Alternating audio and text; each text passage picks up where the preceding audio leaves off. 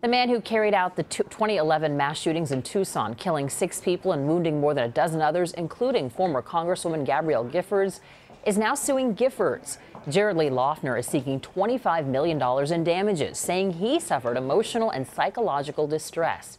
He is currently serving 7 consecutive life sentences plus 140 years at the Federal Medical Center in Rochester, Minnesota.